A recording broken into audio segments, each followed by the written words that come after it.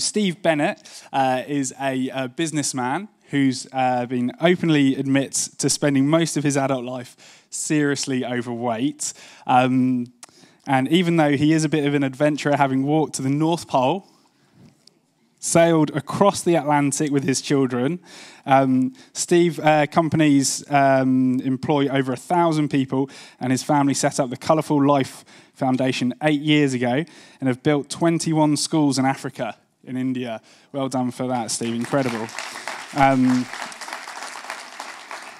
And Steve has learned a lot about health while traveling the planet, and he is here today to give us an insight into his discoveries. Round of applause for Steve Bennett.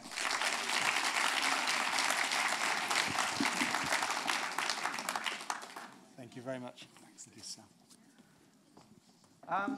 Let me introduce you first of all to my father, who's going to come up and do a bit of an experiment. This is my dad, Arthur. He's going to sit there. Dad's amazing. Sit down, Dad. You're 79. Sadly, last year diagnosed with diabetes type 2. And Tom, one of my children, is going to sit over here for me if you can, Tom. Thank you very much, Tom.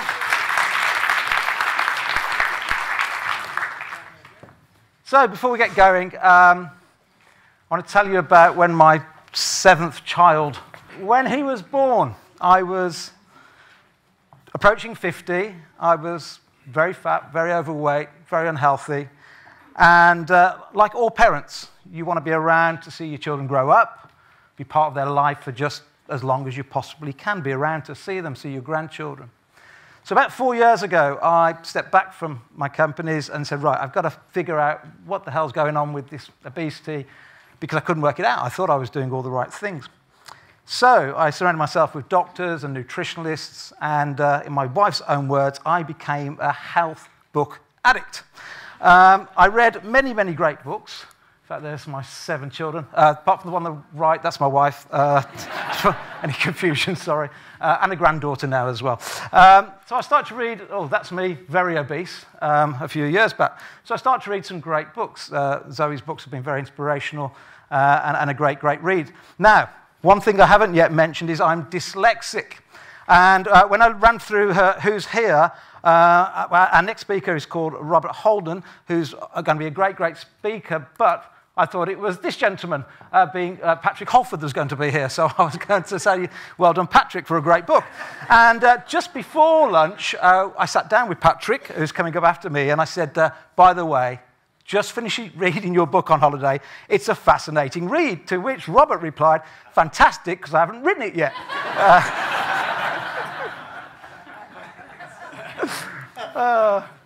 Great book by Robert I just read recently, Hacking the American Mind. Brilliant book. If you haven't read it, please do read it. So, all in all, I have now devoured 427 books, even more white papers, and all in an attempt to find out what was going wrong with my body and what was going wrong with the bodies of lots of my friends, and how can I stay around to see my kids grow up? How can I get more healthy? And what I've discovered on this 4-year journey is quite horrific. I've discovered that we can't trust any information on food packaging at all. I've discovered all that low food stuff that everybody was recommending to me while I was obese for 20 plus years, rather than helping me lose weight, was keeping me fat. I discovered that in the UK, we have tripled our sugar intake in the last 50 years. And in the same last 50 years, this is where it gets quite frightening, adults in the UK have increased their body weight by 2.5 stone average. For the younger ones in the audience, that's 16 kg, I think. But 2.5 stone in 50 years, we've grown in size. Well, that's more growth than in the previous 2.5 million years. So something has gone very wrong in literally 1 or 2 generations.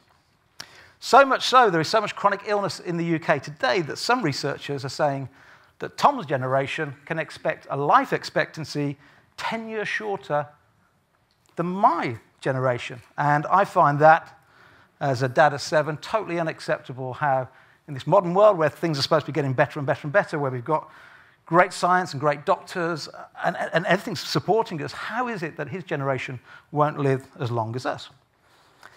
So I started to look at what went wrong in Great Britain. I started to look at what has caused this epidemic of chronic illness. And what I discovered was, in the main, it comes down to food. It comes down to the fact that we've stopped eating real, wholesome food. Instead, we now eat a lot of fake food. We eat a lot of food that's highly processed. We eat a lot of food that's hidden with sugars, and they've been engineered for addiction.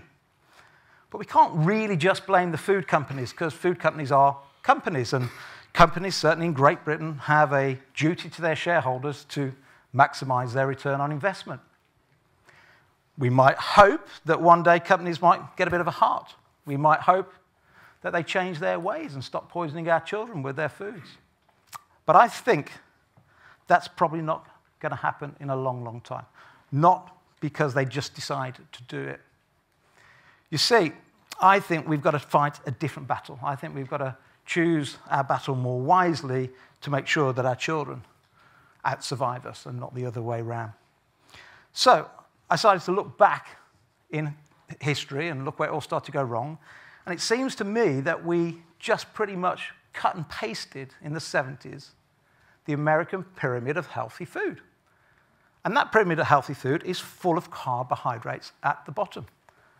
And I have to be careful here, because I'm sure I stole this off Dr. Zoe, where she says that that food pyramid, or it might have been Robert, I'm not sure, that food pyramid was more about corporate wealth and government wealth than consumer health. And just like it did in America, all of a sudden, we started getting a lot fatter, and we started to get a lot more chronic illnesses.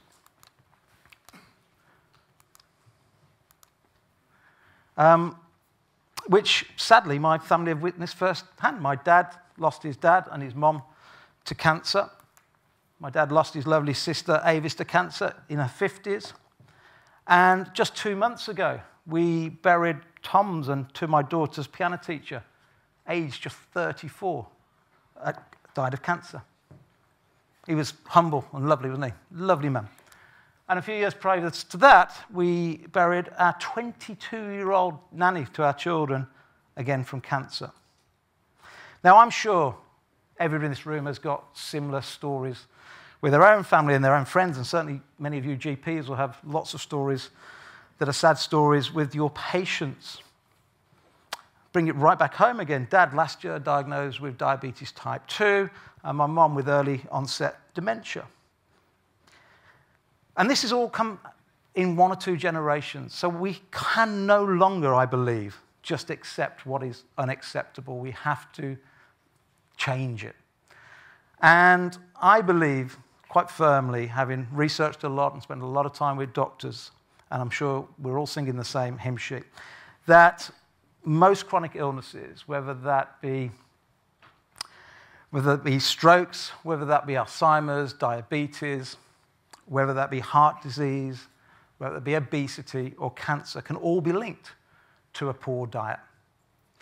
And I fundamentally believe that the battle we need to fight is to change that Eat Well guideline, because it is anything but an Eat Well guideline. And I believe we have to change it for 2 main reasons. The first one is, while there is a guideline in place backed by the government, the big food companies can just hide behind poisoning our children and our families, because that's what the guideline allows them to do.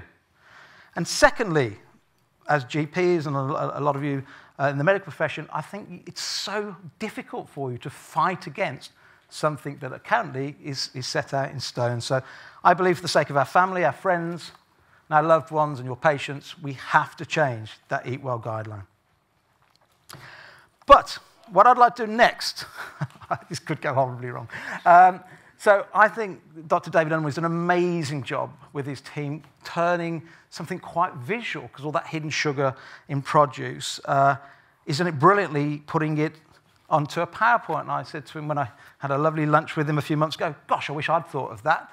And I thought, well, how do we visualize that even more? So I thought, what about I make 2 glass coffins, and I lie my dad in one and my son in the other, and let's discuss what food, a bit different with Dad and Tom, because I've been a nutrition bore for about 4 years now, so he's got to remember what he used to eat. But Dad can tell you what he does eat, because it's difficult bringing up your kids. It's almost impossible to bring up your parents. Right, Tom, you're going to come and jump in here, and I might need one of my team to come and help me get my dad into his little glass box. Because what we're going to discuss, Tom, put your safety goggles on. Good lad. If you just lie down there for me. Thank you very much. Don't worry, if anything goes wrong, there are lots of doctors in the room, Tom. Not that anybody has had to rescue anybody out of a glass box before. Are you comfortable, son? Yep. That's absolutely fantastic. Dad?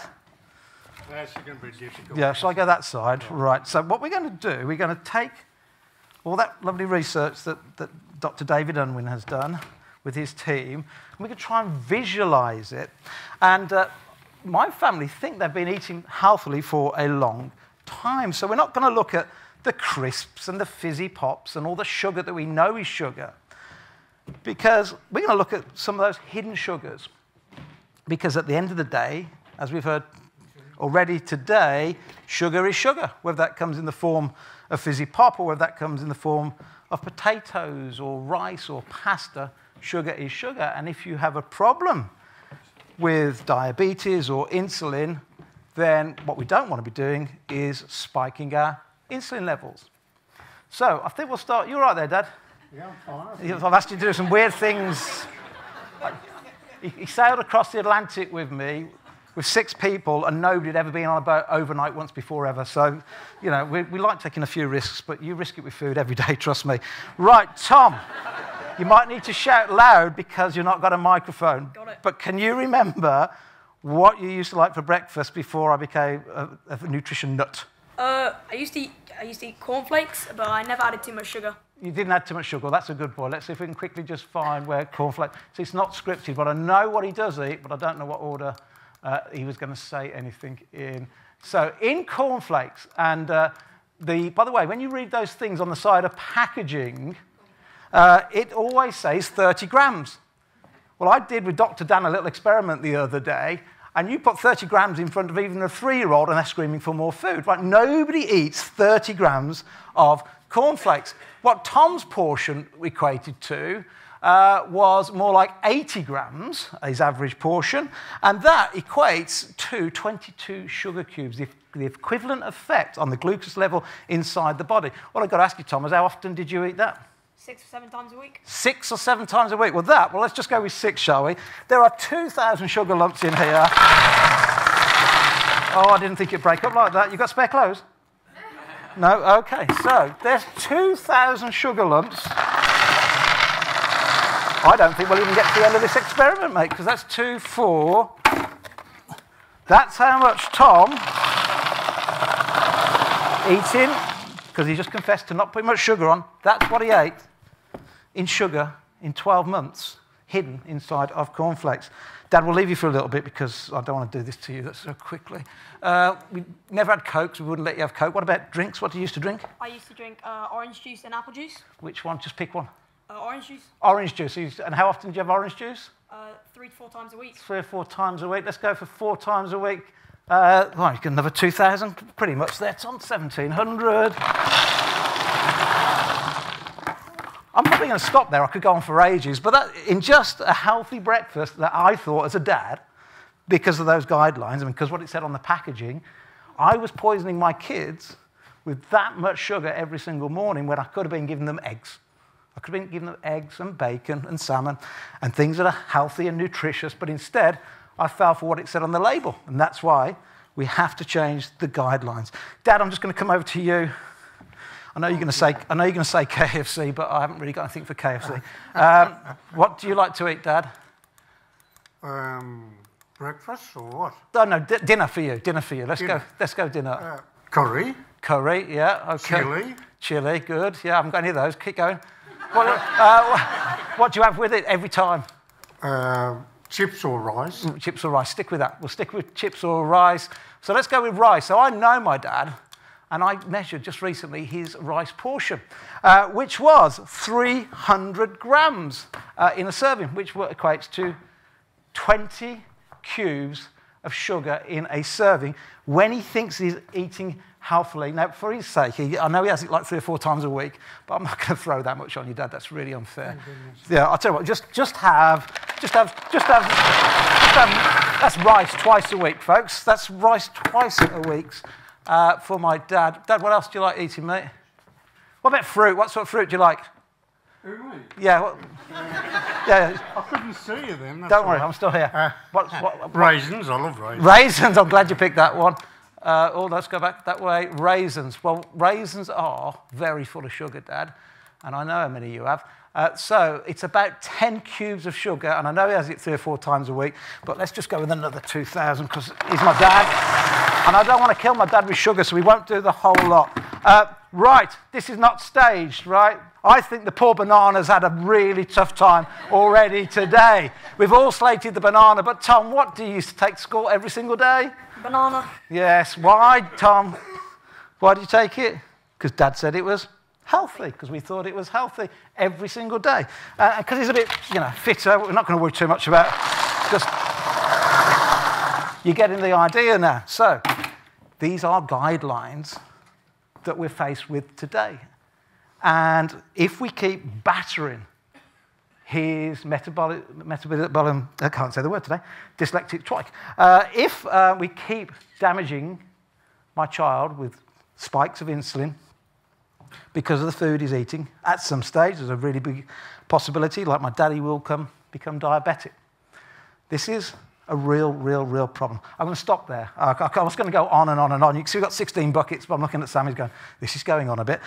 We could have gone on and on, looking at raisins, here's my favourite one. We did this the other day. We took a Subway. We walked to our local Subway, and we asked for just the bread. They went, want butter? No, just the bread. We need to weigh this properly. So we took the 12-inch Subway, which both my son used to have and my dad loves, because they're very good because they put salad in the middle. And the bread alone weighs 150 grams, which turns into, just the bread on a Subway, into 15 sugar cubes equivalent of glucose inside the bloodstream. That, my friends, is frightening because we think we're making the healthy options, putting the salads in the middle, but we're not. And just like Einstein said, the definition of insanity is to keep doing the same thing over and over and over again and expect different results. I think we have to do one thing and one thing only at the end of this conference is we have to collaborate together to change the guidelines. And my final bit, I would just ask all of you that are parents in the room just to stop and think for one moment what it is that's most important to you as parents. And I would assume that everybody would come back with, for my children to be healthy, for my children to be happy, for my children to live longer. Well, the only way that's going to happen is if we feed them the right foods, and that comes through education and the right, correct guidelines. What I would like to do at the end of this conference or during the next 2 days, if you would just, we're running a not-for-profit, think about my future. So that's got to change. We quickly have a look at that. You've got sugar everywhere. We keep telling, low salt. We know salt isn't really the enemy anymore. Why does it say lean meats? Well, it doesn't need to be lean, does it? We know that fat's not the problem. Look how big those bananas are. They're huge, right? We know bananas, raisins, and look, it's just wrong, and it's poisoning our family. It's poisoning our children. We have to change the guidelines.